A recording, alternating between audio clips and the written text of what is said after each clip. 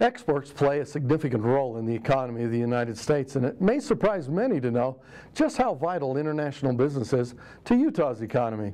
Nationwide, only 5% of businesses export their goods and services. That provides a rather large, untapped market for our American businesses. Earlier this year, President Obama unveiled a national export initiative with an ambitious goal of doubling American exports in 5 years. Here in Utah, we've been thinking globally for some time, and I dare say we're ahead of the curve. In fact, over the past 5 years, Utah has done exactly what the President has asked the nation to do over the next 5 years. We've doubled our merchandise exports. 2 years ago, we hit an all-time high for the state, reaching $10.3 billion. Last year, despite facing the longest, deepest, and widest recession since the Great Depression, we not only matched that number, we exceeded it.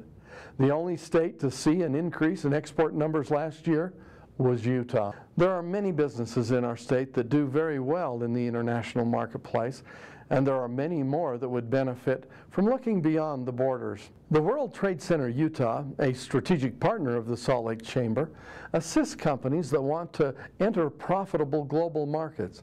It is a first-stop trade information hub where a business can receive an initial analysis of its trade capabilities, challenges, and opportunities. The World Trade Center Utah can provide referrals to the most relevant services and access to the essential educational events to increase a business's expertise.